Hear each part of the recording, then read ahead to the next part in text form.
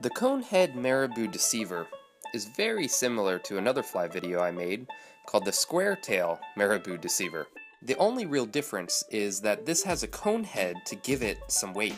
Even though it is so similar, the cone head changes the way you tie the fly. We're going to start by adding a cone head to our hook. Then we will wrap a thread base all the way to the bend of the hook.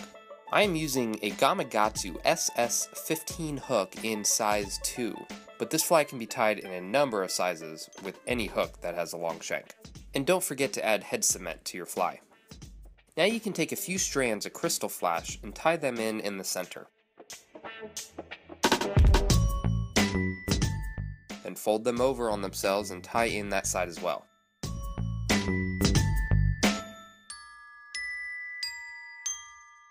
Now lay a full marabou feather on top of your hook and wrap it around the hook shank. Tie it in so the feather engulfs the hook.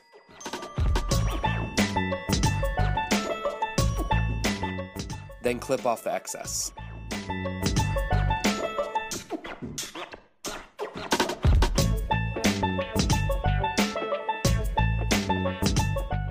Now tie in some Flashabou at the center of the Flashabou clump.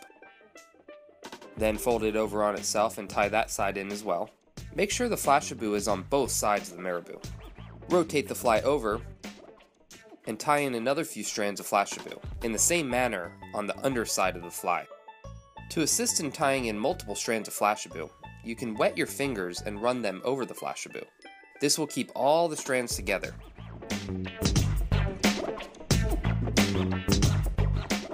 We are now going to trim the marabou tail. We want to cut it off square, about double the length of the hook. Now you want to measure a clump of bucktail for your top wing. Once measured, make sure and prepare it properly. For more information on preparing bucktail, click the Bucktail link above. Or if you are viewing on a mobile device, the link is in the description. To tie in the bucktail, put the end of the clump under the cone head collar. Then tie it in with some tight wraps. Now rotate the fly over in the vise and measure another clump of bucktail. This should be slightly smaller than the top clump. Tie this in the same manner as the top wing.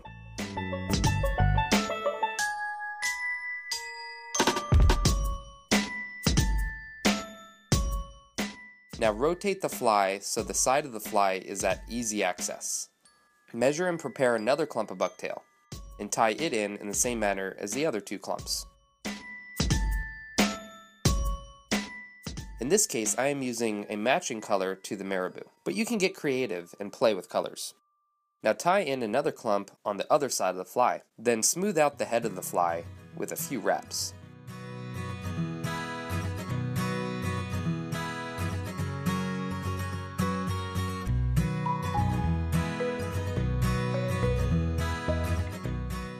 Now, add a few strands of red crystal flash on the bottom of the fly to look like a gill. Do this by cutting off one side square, then tie it in so the ends are just past the bend of the hook. Then fold it over, tie in the other side, and clip it off in the same length as the previous side.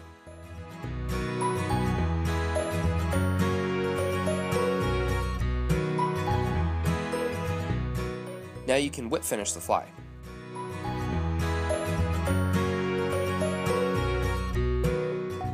To add eyes to the fly, put the eyes on and slide them up under the cone head a bit.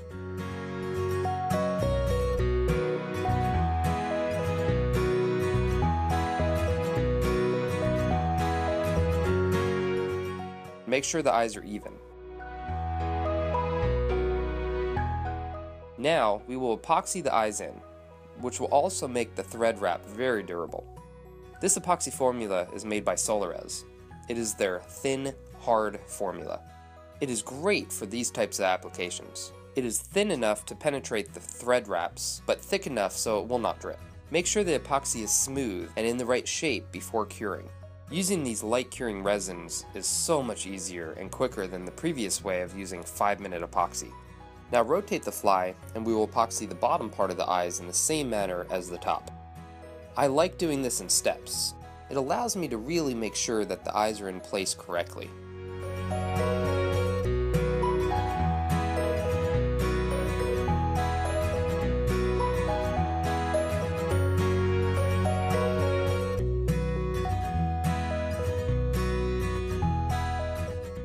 Now for the final step. I like to add a new formula by Solarez called Bone Dry. This stuff is very thin, cures super hard and quickly. It also has a really nice gloss to it, and there's no tackiness whatsoever. This just smooths everything over and ensures I didn't miss any spots with my previous epoxy.